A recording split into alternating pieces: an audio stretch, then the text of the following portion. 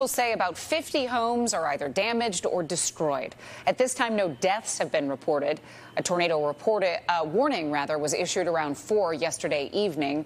One man says he took cover in a bathroom with his wife when he looked outside and saw clouds swirling.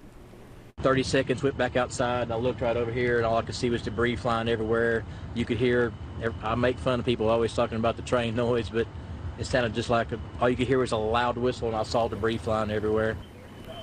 Officials are asking people to stay away from the damaged areas. The American Red Cross has opened a shelter at a church for those who need a place to go.